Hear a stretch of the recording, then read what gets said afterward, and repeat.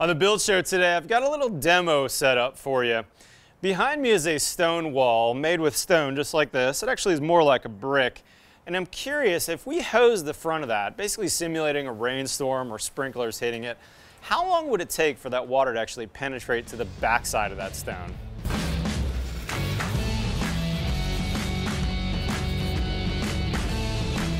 Okay guys, let me set the scene here. We're on a project that my company actually took over under construction, and we found out that we've got, in my mind, an inferior house wrap on the house. You can see it actually on this portion of the house over here. This is a woven pin punch product, very susceptible to damage and not even waterproof by itself, let alone when you penetrate it with staples and nails and damage that happens on job sites regularly. So this was a perfect area for me, since the stone was already coming down, to run this test. What we're going to do is we're going to run a hose on the outside of this wall. And if you notice, this is a gable wall. We've got maybe a 1-foot overhang here, but this is a very high exposure wall. For sure, the base of the wall is going to get wet in a rainstorm, let alone that 2 a.m. rainstorm that happens all the time with houses that have sprinklers that hit the house. And you notice too, we've got a window up there with a windowsill. And it's really hard to keep water in the long term from not penetrating behind that masonry facade when you've got a punched opening through there, like this window. So here's what we were able to do. On the inside, I had Jordan cut me some inspection windows. We basically augured out the foam that was in place. We cut out the OSB and the house wrap in one area. We left it in the other. And I'm curious, how long is it going to take if we run the hose on the outside before we see liquid water? Let's go have a look. Okay guys, we're inside now, and this is the back of that stone/brick. I've got a little camera set up here so you can see what I'm seeing here. I think that we're going to see some liquid water maybe around this joint, and I'm having Jordan spray right above here. You can see we've got the back exposed here, but I left the house wrap here, so we're going to do a second test. But Jordan, you ready? Okay, he's hosing out there. So like I said, I think he's spraying on this kind of above here. We'll find out how long this takes. We have a little bit of a running bet. I think it's gonna show through pretty quickly, but I could be wrong. We shall see. We'll put a little rolling clock on here. I can hear the water running out there. It's as if we've got a little bit of a rainstorm happening, and there's water splashing up against the face on here.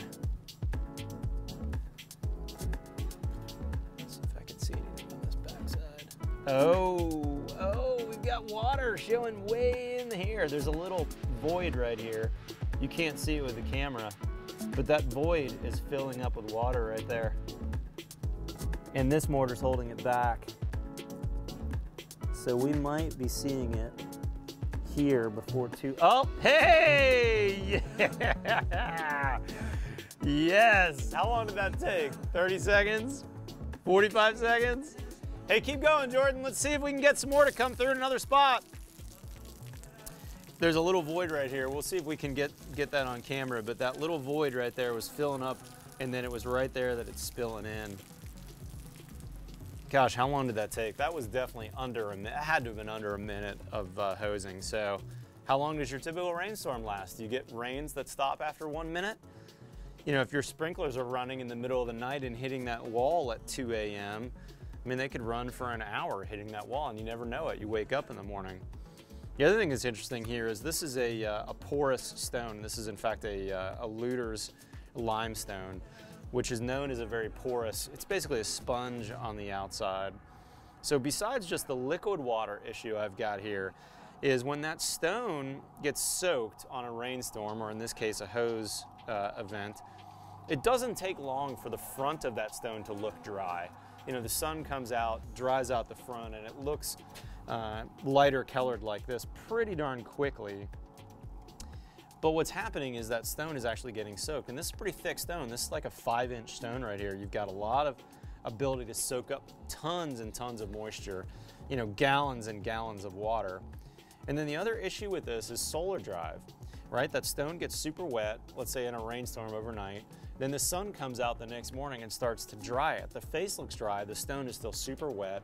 It's gonna start getting hot. And what's gonna happen is the solar drive is gonna drive that moisture towards the inside into this airspace right here. And if you have an inferior house wrap like this that has holes in it that are gonna let air in, that are gonna let liquid water in, there's also places where there could be a cold condensing surface in this cavity, especially if we've got air leaking through this wall cavity. And when we've got a cold condensing surface, we've got a very humid cavity, that can lead to damage on the backside of the sheathing. And the more sensitive your materials are, the more that damage is susceptible. And typically when we remodel, we find the most damage in the bottom, 1 to 2 feet. And so when we've got an OSB here, we've got an inferior house wrap, we've got all wood framing, these are sensitive materials, and we have to be really cautious in what we're using on those materials.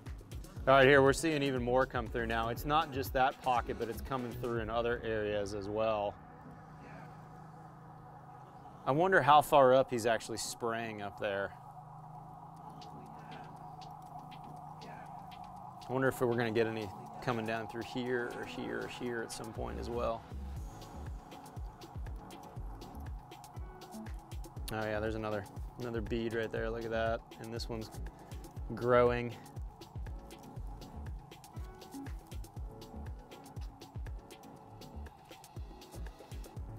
Oh, here we go. There we go, the other joint's leaking too. So this is 5-inch or so deep rock. This joint right here looks perfect. I don't think the mason could have filled that joint any more perfectly. Look, we've got mortar all the way to the backside there, and yet look, within a couple of minutes of water hitting the face, we've got liquid water running out the back there. That's a lot of water too. Now, what does this cavity have going for it though? What does brick and stone have going for it? There's an air gap back here, and the mason did a real nice job of not having mortar droppings filling this cavity and mortar touching in this part right here, which means that this liquid water is probably not gonna hit the face of our house wrap. We're gonna have vapor drive issues, but we're not gonna have any liquid water probably hitting this house wrap, at least not in this location. Oh my gosh, huge gusher right here. Woo! I gotta move the camera. Oh man, look at that. Can you see it? Look at that gusher right there. Oh my gosh, there's a ton of water coming in right there. Wow. That's just a geyser right on that joint. Holy cow, just all of a sudden it started running and running. You can see it right in there. Look at that.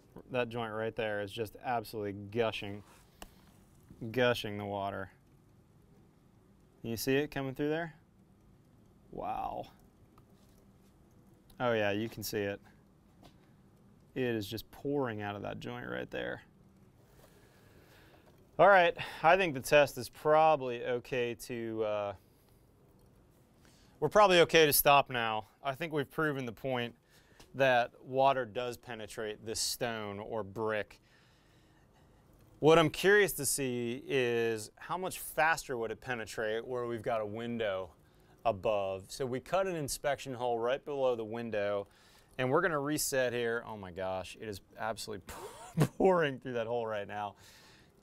Hard for me to talk. I'm so giddy that my test worked just as I thought. But we're gonna reset the test here, guys. And oh man, look at all that water just absolutely gushing into that cavity. It's tons of water. Anyways, we're gonna reset, and I'm gonna have Jordan spray that window down up there. And let's see if we can get on this inspection port right below the window to some water to come out. So back in a sec. Okay guys, test number 2. We proved that the field will leak. I'm curious to see what will happen at this window penetration. So if you look here at the window, I got my second camera going with my bird's eye view. You can see we've got some packed mortar and some packed stone at the sill here, which means that I basically have a direct connection to the house wrap on this. And so this area, if it leaks, scares me a little bit more, because now I'm actually getting liquid water that's going to run down the face of this house wrap. So let's see what happens and where we do or don't get some water coming out. All right, Jordan, you ready? All right. Hit it.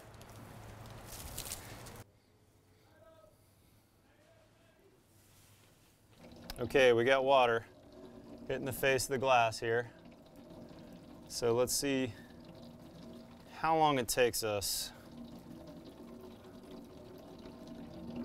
to see anything. So far, so good. 10 seconds in. Seen anything? Yep. Where are you seeing water? Bottom left. Oh, there's a ton of water in there. Look at that. It's like raining inside the cavity. Oh my gosh. Let's see if I can use my flashlight to help. Look at that. It is absolutely pouring out of there. Can you see that water right there? Hard to show on camera. There's a rainstorm, literally a rainstorm in that cavity. A ton of water. And that house wrap is getting soaked on the face. Oh my goodness gracious. A ton of water hitting the face of that house wrap right there. It's hard to get a visual. Oh, there you go. Now you can see it. Look at that. Look at that liquid water on the inside of that house wrap. Just pouring down the face. Coming down off the ladder here. Look at this.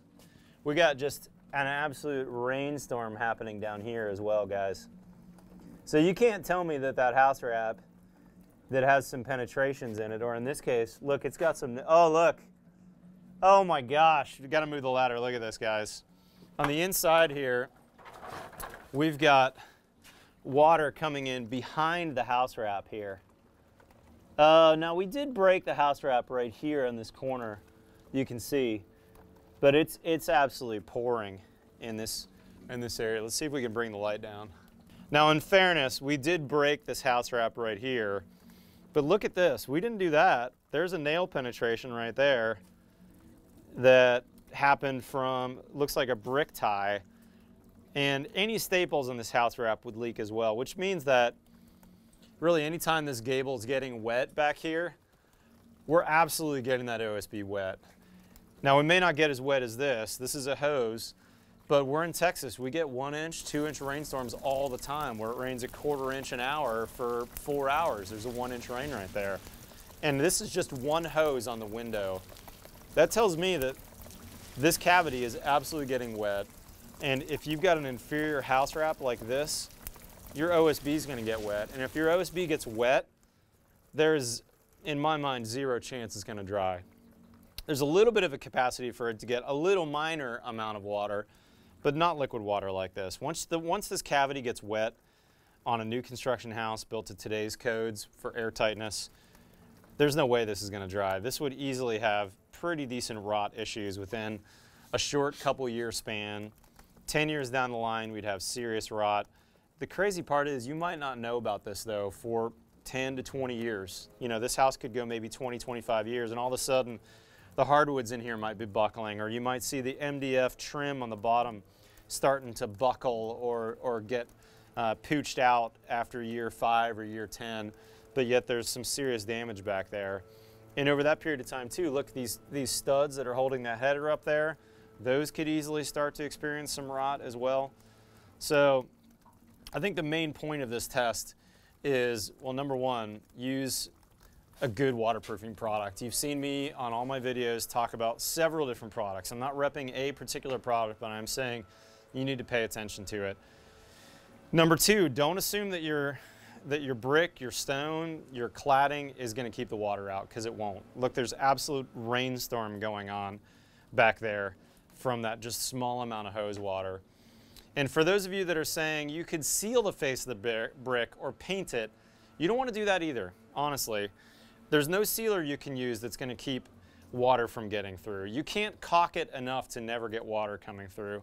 And the problem is if you paint it or put a sealer on the outside to try and stop that liquid water from coming through, you've created another problem, which means that you've put the ability to dry to the face, you've really slowed that down. So now the only place that water that gets soaked up into that porous stone or mortar can go is to dry to the inside, and that's bad too. So you're much better off putting a good house wrap on to begin with, really paying attention to your waterproofing details, and then letting that brick or stone do whatever it needs to do. There's no amount of caulking or sealing that can fix this. Guys, I'm gonna put in the description a link to a couple of building science articles that talk about this same issue.